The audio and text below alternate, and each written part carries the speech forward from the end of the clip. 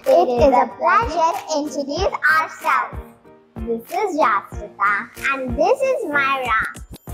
We both are studying in 5th grade of STEM school. English is a vital key in international communication. However, there is a difference between speaking and understanding the different components of the language. Basic English is a type of English we regularly speak. Advanced English helps to improve conversations and interact effectively. Advanced English makes students express themselves fluently and spontaneously. We can easily leave a mark on someone. For example, in basic English, we say please.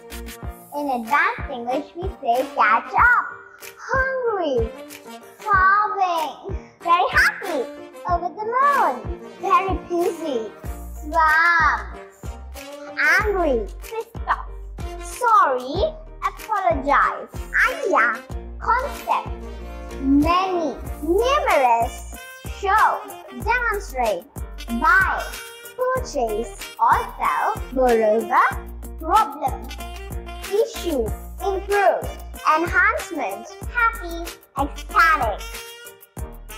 I'm going for a walk. I'm going out for a stroll. I'm going for a run. I'm going out for a jog.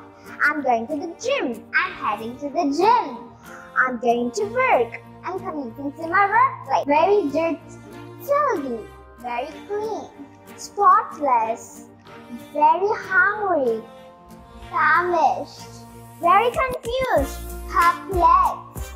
Text me when you get free. Hit me when you get free. Let's talk about it later. Put a pin in it for now. He calls me rarely. He calls me once in a blue moon. I'm not well.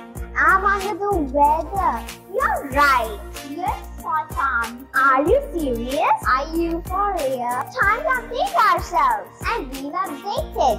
What about you? Leave all your stress and worries this summer and enjoy every moment of it. Have a great summer vacation!